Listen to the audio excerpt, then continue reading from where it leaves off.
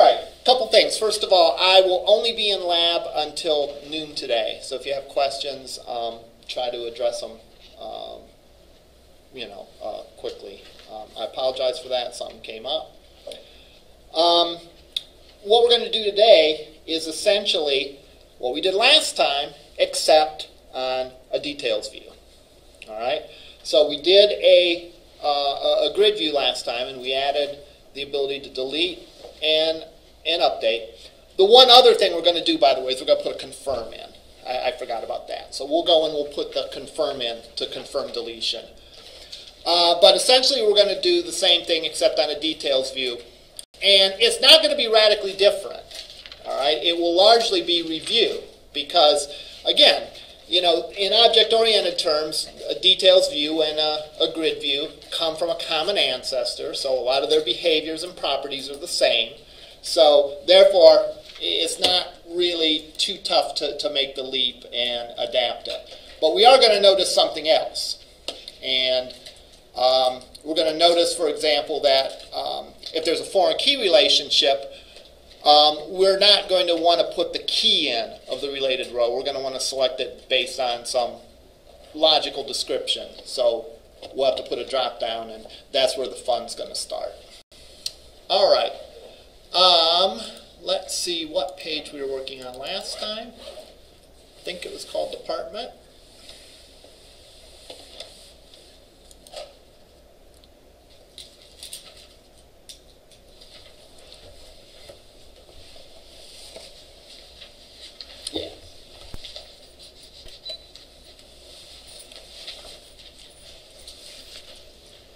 Before you start on something new, when you bring that up, could you go back and just go to the table where you have the editing ability and show how that works in there? Okay. The question was to show how the editing works.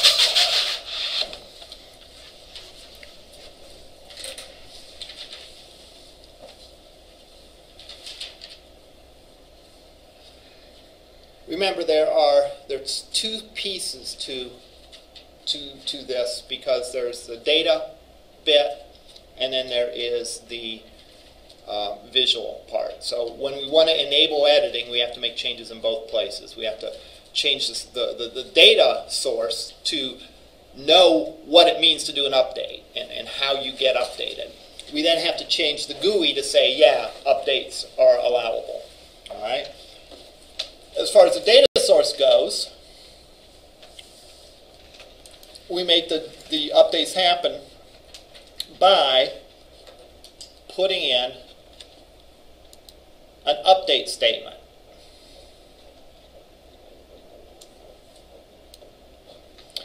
And so here, update, we have update department, set department name equals question mark, where department ID equals question mark. So if you think about it, that's a generic update statement that we're going to execute, right? As a rule, you don't want to update primary keys. I'm not saying that you can't, but generally speaking, it's a good idea if primary keys aren't updated. That's another good argument for making it a surrogate key.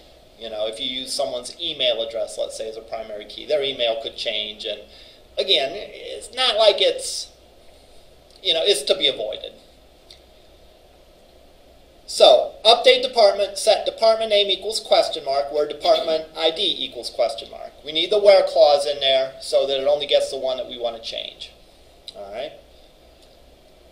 And what are we going to update? We're going to update the department name. So that's the SQL bit. Questions about that part? As far as the grid view goes, we simply choose the enable editing option on it. All right. When we do that, we get all sorts of default behaviors. All right. And we'll look at this because we really didn't code much of anything. About the only thing we coded, I think, is we coded some air trapping. But we might not have even coded that for an update. I'll have to look and see. We may have just coded the delete air trapping. All right. But I didn't code anything. And yet, when I go and bring this up, a lot of default behavior happens that, again, without really me having coded anything. So if we go here, we click Edit. All right, right now we have Edit and Delete. I can go in and click Edit. This right now starts out as a label. I can't type anything in there. When I click Edit, to put this in edit mode, it turns into a text box. And I can go in then and type something in here. And the buttons change to update and cancel. Update will make that change real. We'll actually update the database. Cancel backs out of it. So edit.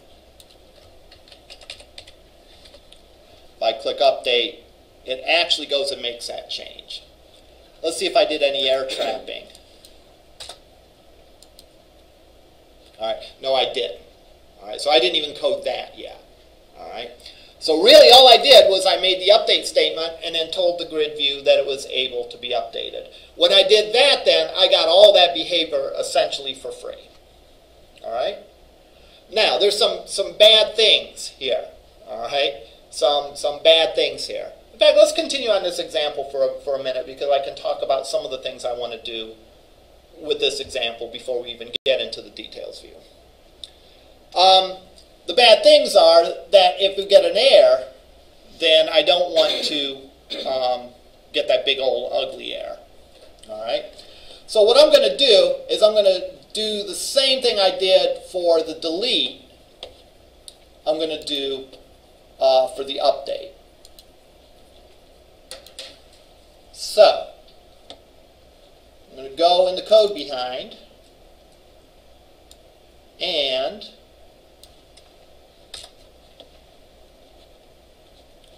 whoops. There we go. I'm going to copy this because this does what we want it to do. It just does it for the wrong event. And I'm going to make an updated.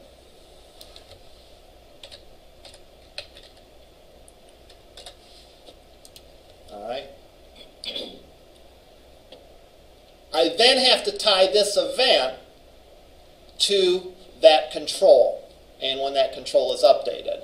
So I'll go and do that by saying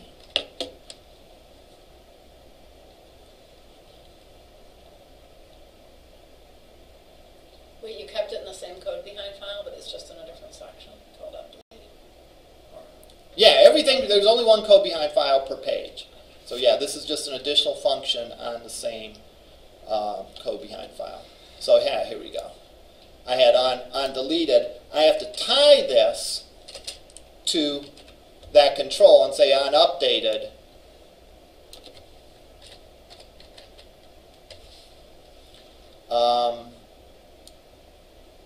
SQL data source.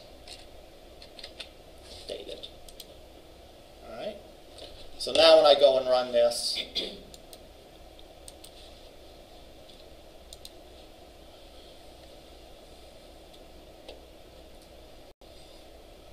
if I go and edit this and update it,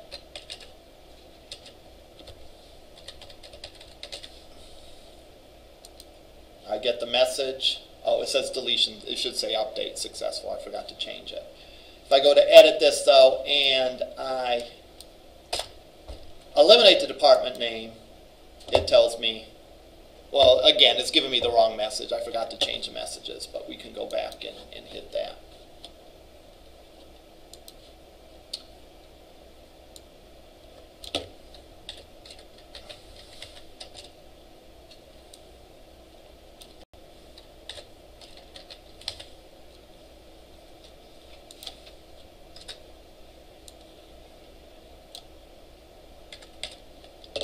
So now let's go back and do that.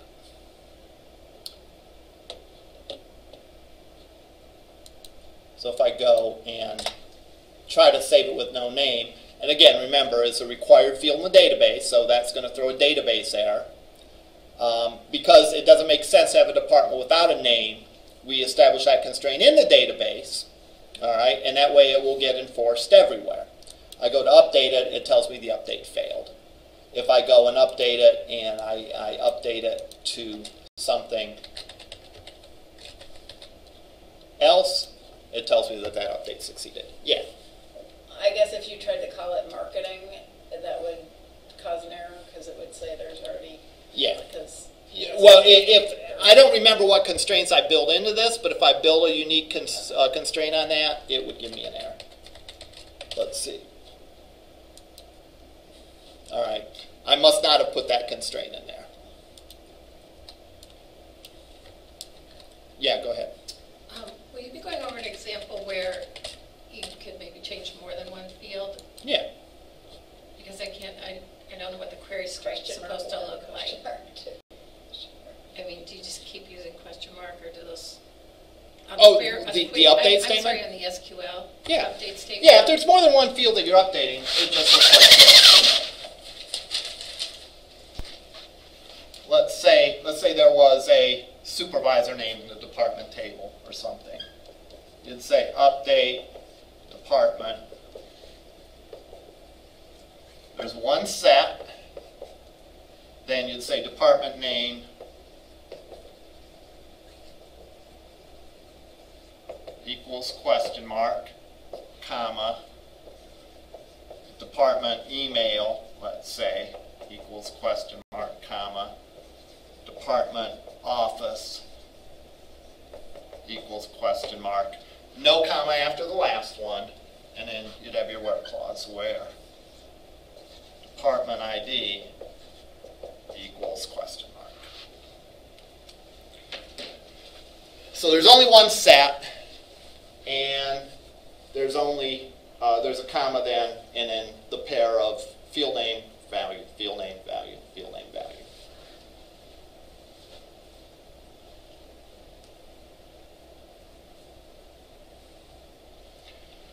When we go over with the details view, we'll be updating more than one field. So we'll see an example of this running. And keep in mind that pretty much what I do on a details view, I can do on a grid view and vice versa. The one exception, of course, is that I can't insert on a details view. I'm sorry, I cannot insert on a grid view.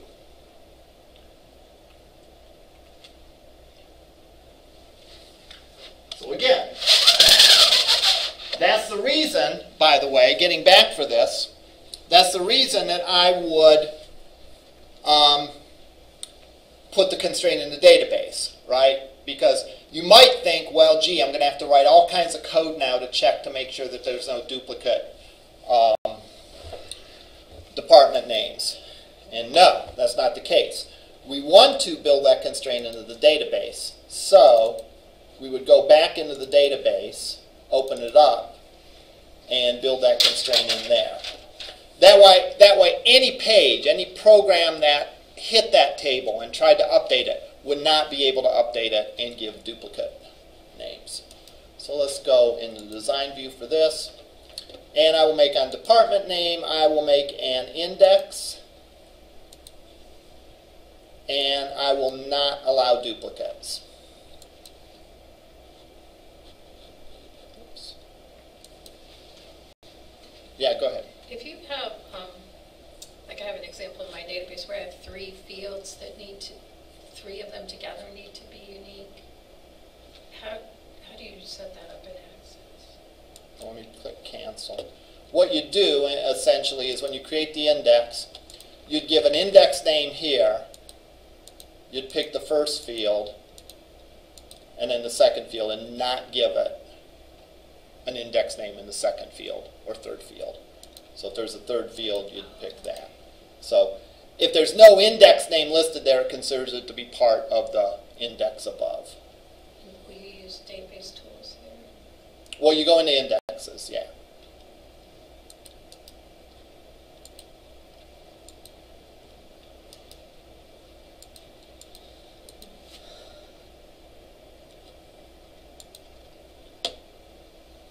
Got the lightning flash, right?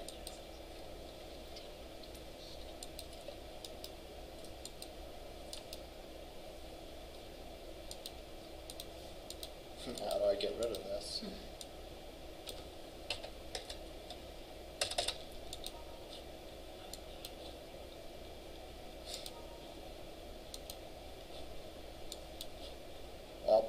out, and I will not save it. And I'll go back in. And I'll put the constraint on this. So now I'll put in that this is index, no duplicates allowed. So now when I go and run this,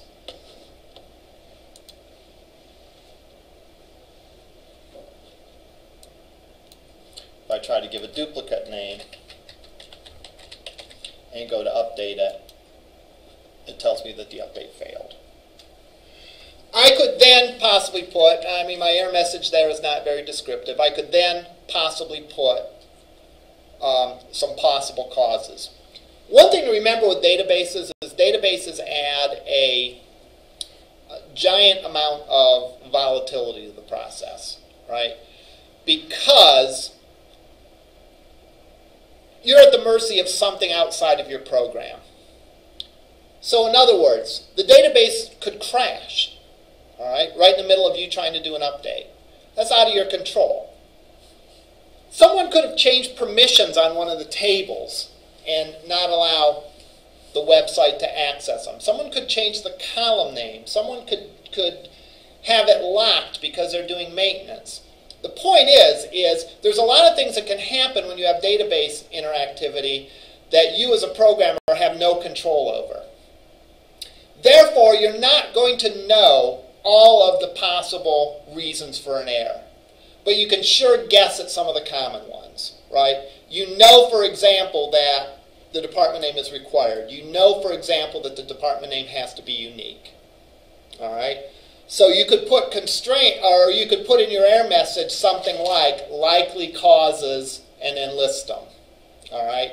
And again, you don't want to imply that those are the only causes because of the unpredictability associated with databases, but you certainly can tip off your user about what you think is likely. Now, in general, when you talk about errors, there's a couple ways that you can handle them, all right? One way to handle them, and again, right now our focus is on when constraints in the database go wrong, all right? So in other words, if I try to enter a department that doesn't have a department name, or if I try to enter a department that has a duplicate department name, those, because there's constraints built into the database, no matter what program I use to try to do that, it's going to get an error, all right? You have a couple strategies for handling errors, and depending on the circumstances, you may take any of these strategies, all right? One strategy that you can take is through your form design. Don't let people put in something that is wrong. All right? So, for example, when we look at employees, we're not going to let the person enter in a department name or enter in a department ID. We're going to allow them to go ahead and choose it from a list, right? And in that way, they can't possibly get it wrong, right? Because they can only choose the departments that are legal and in the database. So that's one strategy. Through our form design, we keep them from doing something that's wrong. Second possibility is that we validate. All right? Gee, we've gone in and created validations to make sure that a field is entered, right? So I would think I would be able to put a validation control on the detail or on the department name and have that give me a nice user-friendly error message that says, hey, you can't save this. You know, you didn't put in a department name. And you can get that error, all right? You can get that error before it goes back to the server. So that's a good thing, all right? But there's no such thing as a duplicate validation control, all right? So I would have to do a little work to do validation to make sure that there was no duplicates. So you know what? I'm going to let the database give me an error if I try to put duplicates in, and I'm just going to handle it. So our three choices of handling errors, one of them is to design the form so that they can't make certain kinds of errors. All right? That's a powerful technique, you know. A second one is to put validation in our code. So they might be able to put in data that's wrong, but before we even try to save it, we'll validate it and we'll make sure that is correct. The last one is, it's too tough, it's impossible. I don't know, you could fill in the blank however you want to do a validation for it. So therefore, we're going to just let the SQL statement try to execute, let it fail, and just be there with a broom to clean up the mess. All right? Now, we're going to do number 2 and number 3 in this example. All right? Number 2 is something that we can easily validate. I can put a validation control on this page to make sure that they put in a department name. All right? We know how to do that. We know mostly how to do that. We don't know how to do it with a data grid, or a grid view rather, but we've seen required field validators before, so we're going to do that. The duplicate department name, we're just going to let it crash and burn, but we're going to be there with our dustpan to sweep up and give a nice user-friendly air. So that's what we're going to do now. Now, here's where we get into default behavior of grid views and details views versus how we want it to behave. All right? The default behavior of this this grid view is when I go into edit mode, it changes anything that I'm allowed to change from a label to a text box. All right? So I click edit, changes it from a label to a text box. But there is no validation associated with that text box. So there's nothing that says, hey, that's required.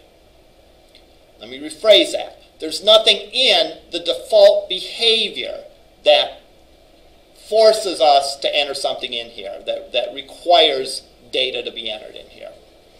So therefore, if we want to put a validation control in here, we have to sort of go off-road with it. We have to go go beyond what the default does, and we're going to have to do some work to do that. Now, with grid views and details views, for the most part, when we want to go and do more beyond the default behavior of the grid view or details view, that involves the use of what's called a template field. All right? So when you see template field, or if you think, gee, I don't want this to be a text box, I want it to be a drop-down, that's changing the default behavior. That means you're going to use a template field. If you say, hey, there's no validation on this text box, I want to validate to make sure that a number's put in here, or that something is put in here, this is a required field, or that it's a number between 1 and 100, all right? Or whatever our constraint is that we want to validate. Since it doesn't do that by default, we have to go beyond the default, and going beyond the default involves creating a template field. So let's look to see how we can create a template field here to allow there to be a validation control, to make sure that there's something put in that text box. So, I'm going to go to the page, and I'm going to edit the grid view. And for department name, I'm going to click Convert this field into a template column. All right? Convert this field into a template column. So I then go and click OK. Oops, click that first. Click OK. Now it's a template column. Well, what does that mean, this is a template column? It means that we can now edit how it's going to look and how it's going to behave. So, notice I can click Edit Templates, and all our template columns will appear. All right? Associated with each template column are 4 separate, or, well, I'm counting wrong, 5 it looks like, separate templates. This is how it's going to look in different modes, and this is how it's going to behave in different modes.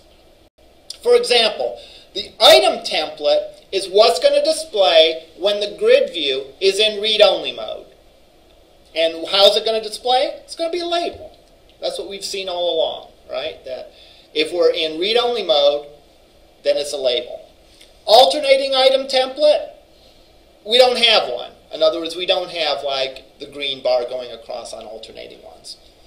The one that we're interested in is the edit item template. Because the edit item template is where we have our little text box that we're going to allow the user to edit the item. This is the text box that I want to put a validation control on. Now here's what's funny about this, right? That text box isn't always on the page, right? That text box is only there when we're in edit mode.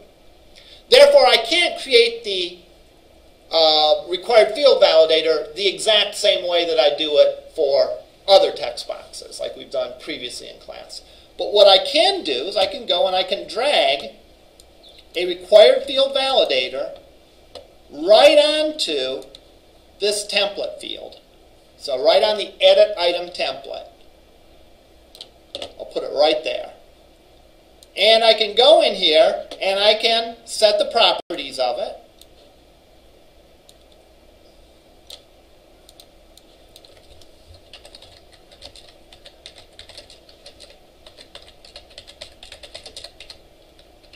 And give my error message.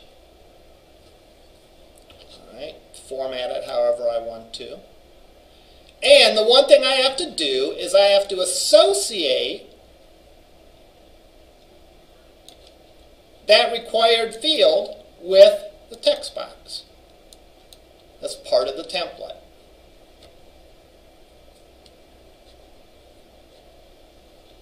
So watch what happens. Now if I go in and view this, if I go to edit mode, and I try to save it with nothing in there, I get my error message. Must have a department name. All right. Notice that it didn't give me that error saying that the update failed. Why? Because it didn't even try to do the update first. Right? This is done client-side validation. All right. So therefore, this is sort of a win-win situation. In other words, if there's no department name there, I know that that update is going to fail, right? Because I know that that department name is a required field.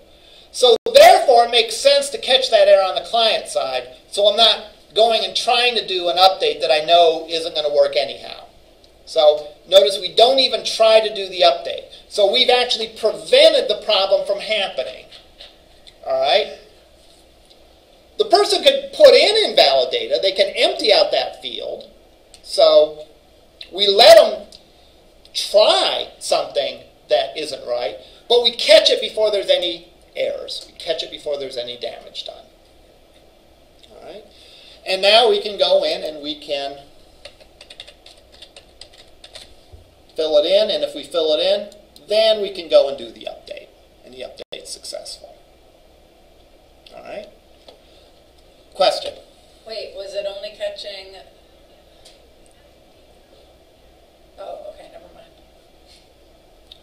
Do you want to go ahead and ask that question anyhow, even though you know the answer? Oh, I mean, it was just going so fast, and I was just writing stuff, but it was just a required field validator. It's just a required field validator. To make sure there's something there. Right, to make sure there's something there. Which means, what? If I go in and put in a duplicate, will that validator catch it? No.